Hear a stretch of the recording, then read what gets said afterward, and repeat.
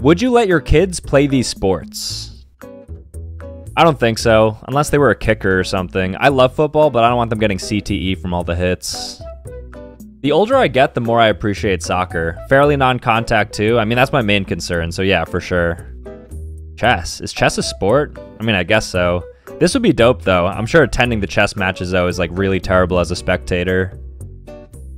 Yeah, I'd let my girl cheer. Just maybe not as like a flyer. I know that's dangerous. I guess my son too. He could be like one of those base people. They're kind of jacked.